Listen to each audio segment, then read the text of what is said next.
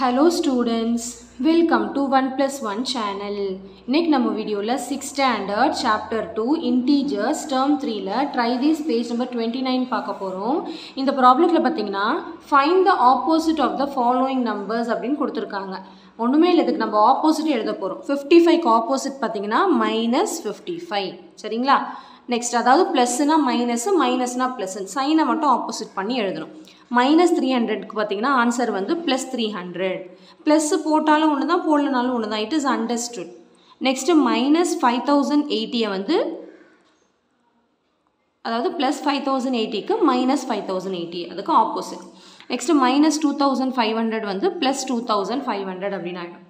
அடுத்து வந்து ஜீரோக்கு பார்த்தீங்கன்னா ஜீரோக்கு ஆப்போசிட் பார்த்தீங்கன்னா ஜீரோவே தான், -0லாம் எழுதக்கூடாது. சரிங்களா? ஜீரோ ஹாஸ் நோ சைன் இல்லையா? ஓகே, நெய்தர் பாசிட்டிவ் நார் நெகட்டிவ். ஸோ ஜீரோக்கு ஆப்போசிட் ஜீரோவே தான். புரிஞ்சுச்சா இந்த சம்ம? நெக்ஸ்ட் சம் பாருங்க, represent the following situations as integers அப்படின்னு கொடுத்துருக்காங்க. இப்போ என்னன்னா சிச்சுவேஷன்ஸ் கொடுத்துருக்காங்க, நம்ம இந்த மாதிரி இன்டீஜர்ஸில் ரெப்ரசன்ட் பண்ணணும். ஃபஸ்ட்டு பாருங்க, அ லாஸ் ஆஃப் ₹2000. ஸோ இதை வந்து நம்ம இன்டீஜரில் எழுதணும் அப்படின்னா என்ன அர்த்தம்னா loss it is understood minus. So -2000. Okay, அந்த சுச்சுவேஷன் அப்படியே இன்டீஜர்ஸில் நம்ம சொல்லணும். நெக்ஸ்ட்டு பார்த்தீங்கன்னா 2018 AD, அதாவது ஏடி அப்படின்னா என்னது, இயரில் வந்து ஏடி அப்படின்னா என்னதுன்னா பாசிட்டிவ், பிசி வந்து நெகட்டிவ். இது நல்லா ஞாபகம் வச்சுக்கோங்க. அப்போ இங்கே ஏடின்னு சொன்னதுனால +2018. இந்த ப்ளஸ் போட்டாலும் ஒன்று தான், போடலனாலும் ஒன்று தான். Okay, next fishes found at 60 metre below the sea level அப்படின்னு சொல்லியிருக்காங்க.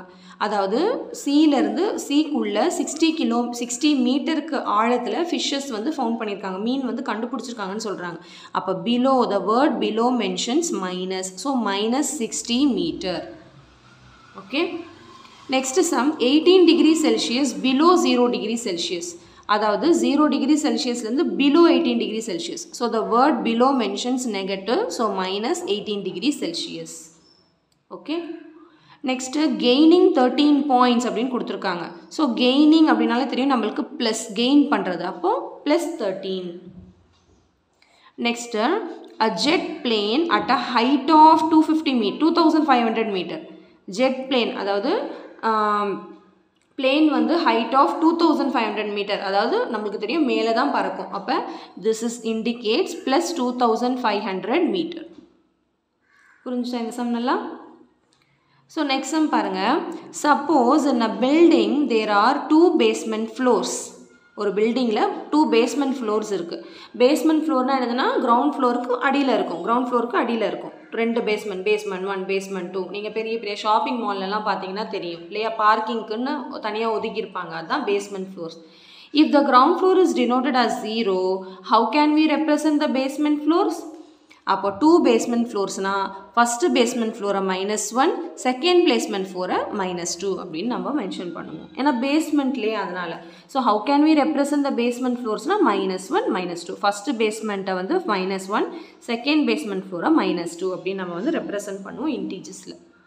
பார்த்தீங்களா, இன்டீஜர்ஸ் வந்து எங்கெல்லாம் யூஸ் ஆகுது, நிறைய டெய்லி லைஃப் சுச்சுவேஷன்ஸில் மேக்ஸ் இல்லாமல் இருக்கவே முடியாது நம்மளால். சரிங்களா?